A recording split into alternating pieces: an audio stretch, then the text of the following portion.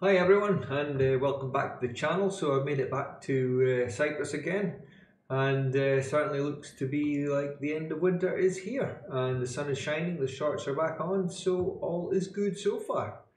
So the first thing I want to take a look at now that I'm back is the vignetting on the RASA11 inside the observatory.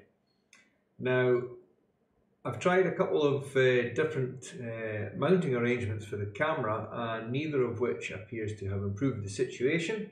So what do I mean by that? So here you can see on the Celestron website the front end of the OTA, and the back focal distance from this metal plate on the front is 72.8 millimeters, and if you're using the supplied M48 or M42 rings, then the back focus from the front of these rings is 55 millimeters. So even with the M48 ring, I still get noticeable vignetting on the images.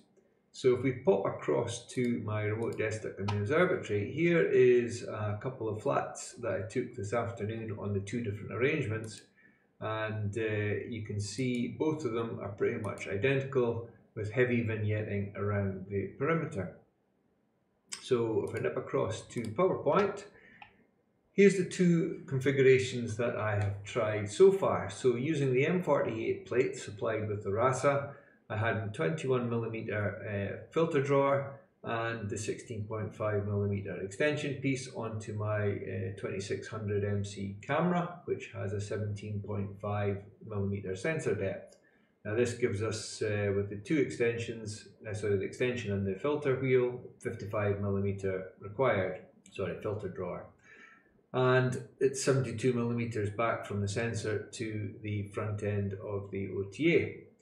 Now I went with this initial arrangement because the 2600 came supplied with a 21mm extension, the same width as my filter drawer, and also a 16.5mm extension piece. However, the size of the openings were M42 and M48, and this was the only way I could get them to mount onto the camera with what I had available. So I had the M42 going to M48 extension piece with an M48 to 42 adapter ring onto the front end M42 of the filter drawer, and then the M48 side of the filter drawer goes onto the RASA plate.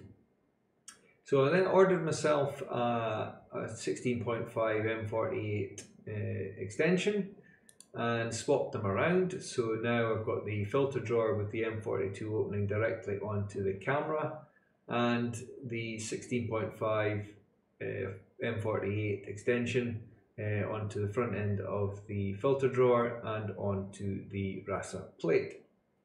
And this still gives us the 55mm and the required 72.8 total back focus distance.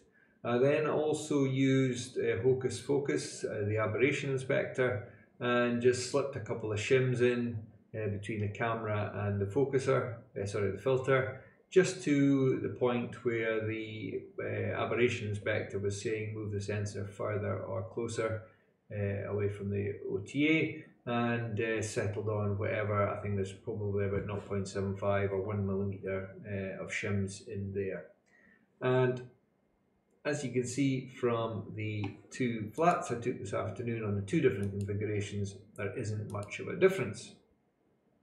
So I did some reading around on the internet, as you do, and I stumbled across a thread on Cloudy Nights that said, yep, even with the M48 plate on the RASA, vignetting is still an issue, and one way to improve this is to use the Baader UFC system, Universal Filter Changer, which has a 70mm connection. So I hopped over to Baader's website, and here's all the Universal Filter Changer configurations.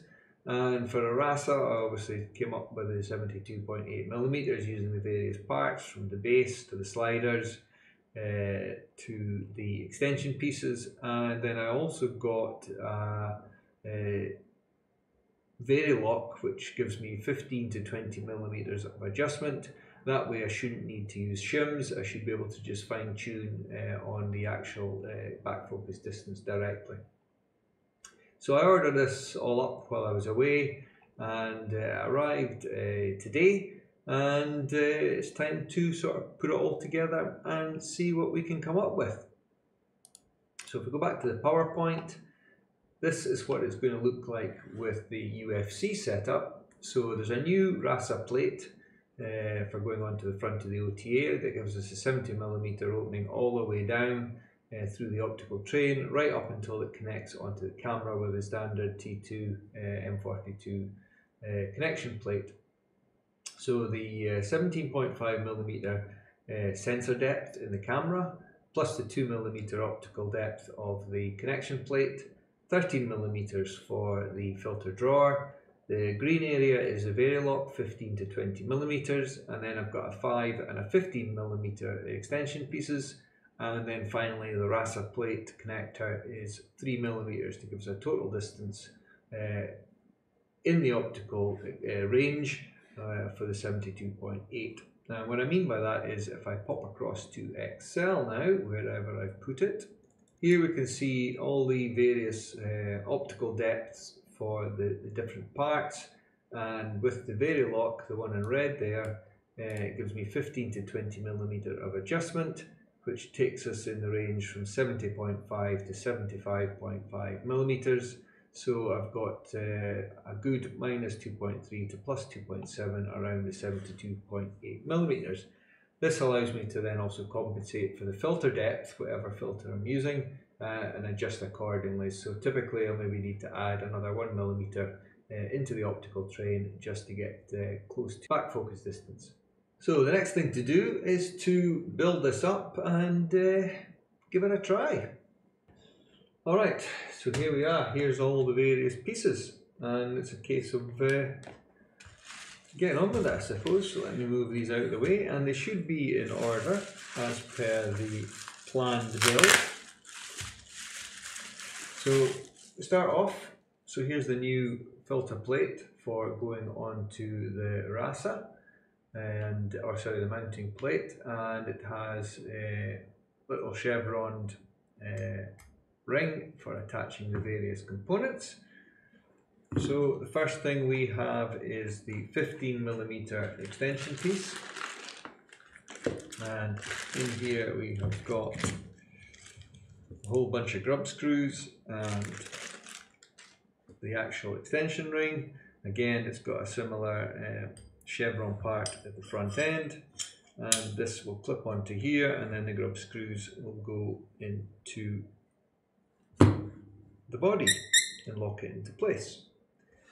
Next up, we're going to have the 5mm ring, and the reason I'm doing it this way is I want to be able to clear the edge of the OTA so that I can still get access to the Varilock and be able to adjust it without having to try and come in behind the lip of the telescope, which will obviously overlap by probably about 10mm if I remember right.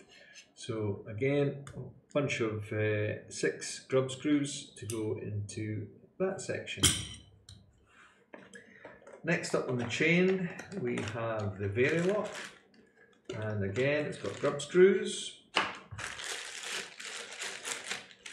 You'll have to go and find that Allen key.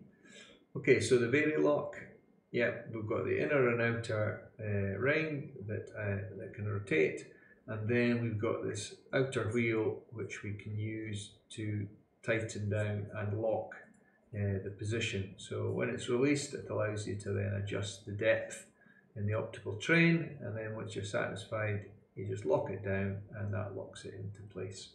So again, it's all the chevron mounts, and this will go onto there. And more grub screws. So next up we have the filter body,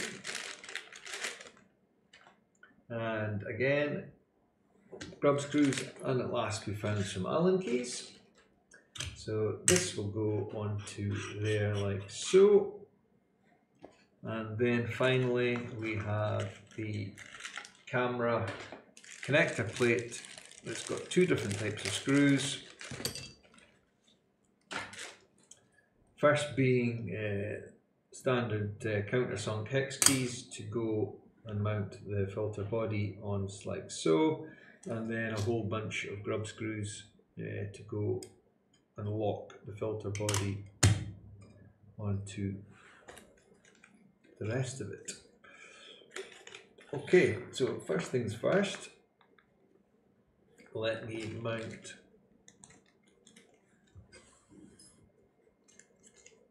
the cap onto the filter body. So 8 screws in total to hold down the cap. Okay, so there we have it. So that's what the stack looks like. Varilock, filter body and extension pieces, so that's everything. So now I just need to start putting in all the grub screws, which seems to be like it's going to be a pain.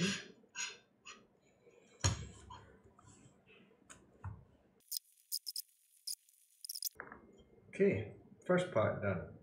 So that is the Varilock. So here we can see we're going to lock it tight. Next up is the 5mm extension ring. Next set of Allen grub screws.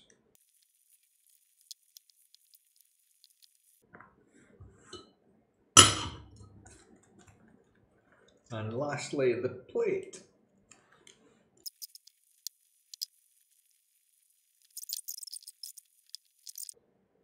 So I've got 2 of the mounted filters, drawers, and one of them will be for the clear glass and one of them will be for my IRAS MBZ UHS filter.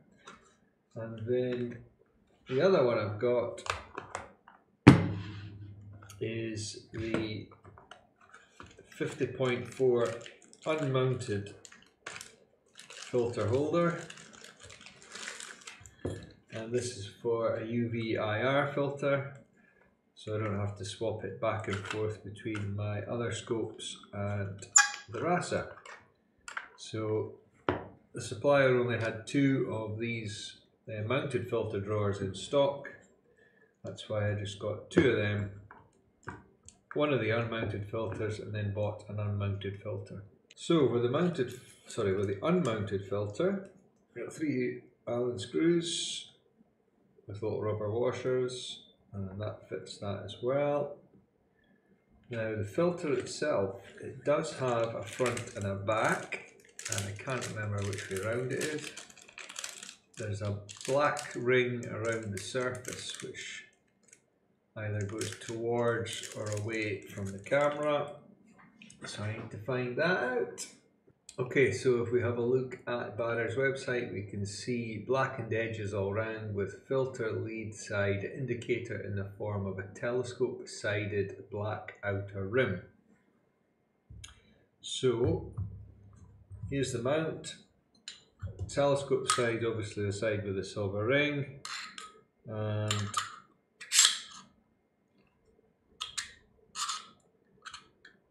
have I got this wrong way around? Yes, I have. So, filter drawer, the black ring side of the filter needs to go down the way. So, looking at the glass, the black side goes down.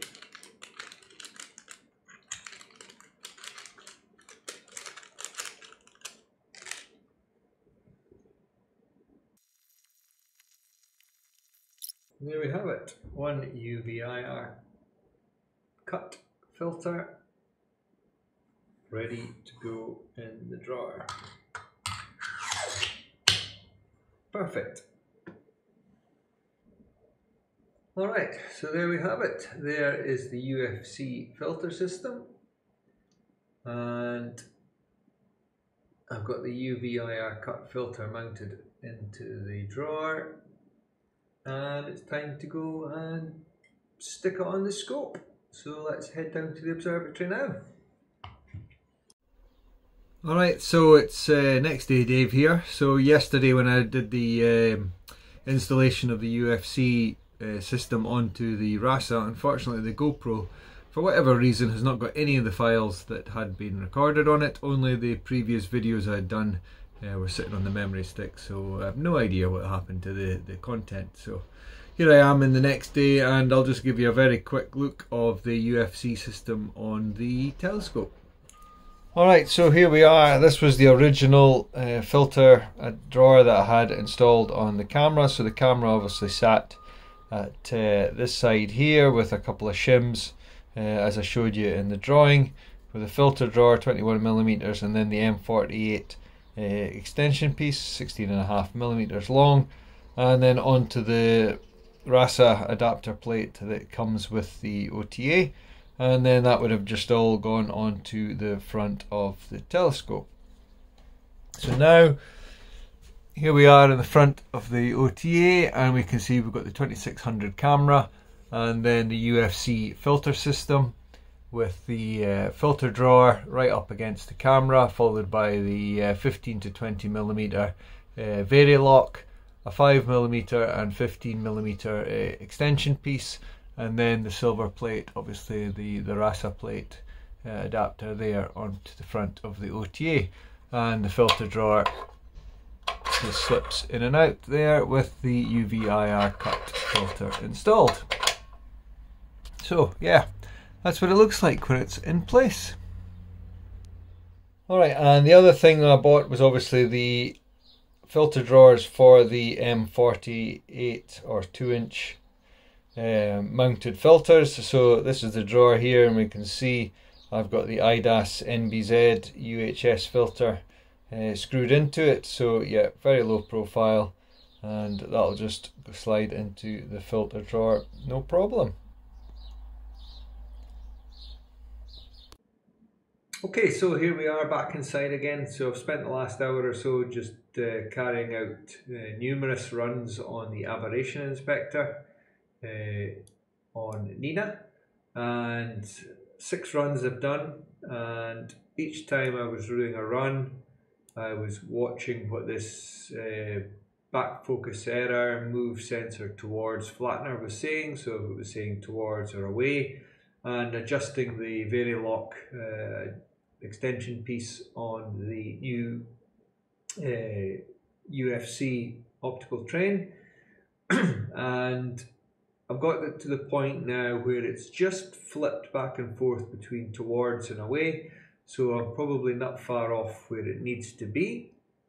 And looking at the tilt, yeah, there is a slight bit of tilt there on the plane of the sensor, but I don't want to mess around with that at this time. And the contour map is looking pretty flat, which isn't too bad. So on the whole, things aren't looking too bad at all. So if we look at the last image that was taken, the corner stars are looking pretty good, and you know the corners typically get cropped out anyway, but when I look, they're looking fairly round, not too bad at all. And down the other corner, yeah, they're not too bad either. So certainly better than I've had in the past. And the most noticeable thing obviously is the vignetting is significantly reduced compared to the images that I showed earlier when I did the test flats. So what I'm going to do now is I am going to open up a session that I did last night when I got back. I was just messing around, and I did a run on the Markarian's chain, although I used the wrong, I didn't use the wrong sensor, filter. I just had a filter in there that I was just poking around, so I did a recording on there anyway. But so what I'm going to do tonight is I'm going to go back to the same place, and I'll just leave it to run this evening and see what it does. So I'm going to completely reset this sequence run, although it should have all reset. And if we go back to framing, and I will get the coordinates from sorry, if I go back to the sequencer, I should be able to send coordinates to the framing wizard. Alright, and now if I slew in center and see where the camera's pointing now that I've been messing around with it. So what I can also do is if I open up Home Assistant, I'll be able to see the monitoring cameras.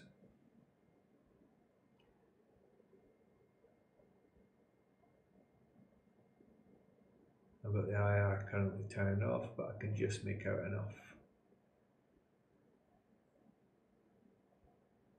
I'm trying to see if the dome's moving. I wonder if I've got that turned off. Let's go back to equipment. Dome follows telescope is off. That doesn't help. Go back to Home Assistant. Yeah, the dome's moving now. So if we go back to Nina on my remote desktop session and go back to imaging, and we'll see what it does. Okay, well I can clearly see the chain running down there. Okay, we're back inside the tolerance. So yeah, there's the chain running through the scope, and if I do an autofocus on there, although it should have be auto-focused already. But one thing I haven't done is turned on the camera cooling, so let's turn that down. And we'll leave that to cool. Okay, so what I've done is I've cooled the camera down now to -5, and I wasn't happy with the camera rotation for the Markarian's chain since I've been messing around with the position of the scope. So I've changed the target to M101. I've slewed and centered this telescope to there, and on the imaging I have done a 50% approximate region of interest in the middle with a 120-second exposure at a gain of 125. This is what we're seeing. So what I've done is on the sequencer, added that target to the sequence, and I've set the region of interest to 50%, and it'll loop through till 4 o'clock in the morning. So basically all night the target is up above 50%, sorry, 50 degrees. So we're good clear skies, and I think I'm going to leave it to run like that. Let me start the sequence. See what happens. Alright, so the first image is just coming in, and there we go. So it's fitting the frame quite fine, so I'm happy with that layout. So what I'm going to do now is I'm going to open up PixInsight and set off a live stack. Okay, so here we are in PixInsight. This is on the second display. So if I go up to Script, Easy Processing, Easy Live Stack, start a new live stack, and we are running off the network. So let me go across to the desktop of the remote machine, and we're doing M101,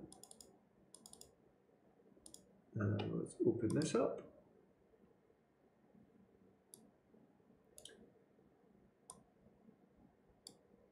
And the image is color. We're not using any calibration frames at the moment, so we'll just start watching. Alright, so here we are back. We're about an hour in now to the live stack. Everything's still looking good. As you can see in the image there, that's the live stack of 32-minute exposures. And guiding's holding good. It's been steady around about the 0.58 arc second mark. And yeah, we're starting to see some detail in the spiral of M101. And yeah, can't really complain so far. So we'll just leave it to run. The sequence has got another 5 hours to go. So we'll catch you later. Alright, so good morning everyone, it's the next day and the sequence ran all through the night last night. As you can see, it did say the dome shutter failed to close, although when I look at Home Assistant, I can clearly see the shutter close, so I don't know what happened there, but never mind. And the live stack, it's got 163 files in it, so it's looking not too bad at all. So I think the changes have worked quite well, and yeah, we'll drop the live stack and see how it comes out. All right, so we'll export the live stack, and okay, so one exported live stack, and if we do a screen transfer function on it, we can see we get the typical heavy green over there. So I'm going to go to screen transfer and do an unlinked stretch just to see what's lurking. And there we have it. So not looking too bad at all. We can just do a dynamic crop on it, and that's looking not too bad. Okay, so with this image now, which has got the unlinked stretch and the crop done to it, I'm going to do a spectrophotometric color calibration to it. But first I need to plate solve it. So if we go to image solver, wherever the dialog is, there we go. And this is M101. Alright, so now we've done an image analysis, image solve on it. Spectrophotometric color calibration. Okay, so here's the image from the live stack. So remember, this was with no calibration frames, no flats, no dark flats, no anything like that. Just straight out the live stack of the images, and a photometric color calibration done to it after plate solving. And yeah, I'm pretty pleased with how the UFC system is working. And certainly it was a lot easier to dial in the back focus using that setup than it was with the previous arrangement. And obviously there's significantly less vignetting in the image, with just basically the far corners of the images are only affected, and obviously this is just a 50% region of interest from the frames. So I dare say if I did some proper calibrations and pulled out all the hot pixels, etc., it will come out a lot better. So hopefully we're heading in the right direction and trying to optimize this image train, and yeah, I'll keep plodding away, but thumbs up for the UFC system. So we'll speak to you later. Thanks for watching, and any comments and everything, just drop them in the section below, and we'll catch you in the next one.